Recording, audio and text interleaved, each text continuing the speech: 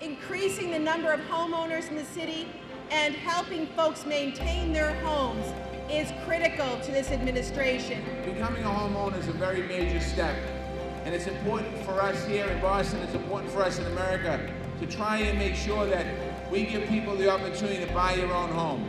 Since January, the city's helped 35 families buy their house.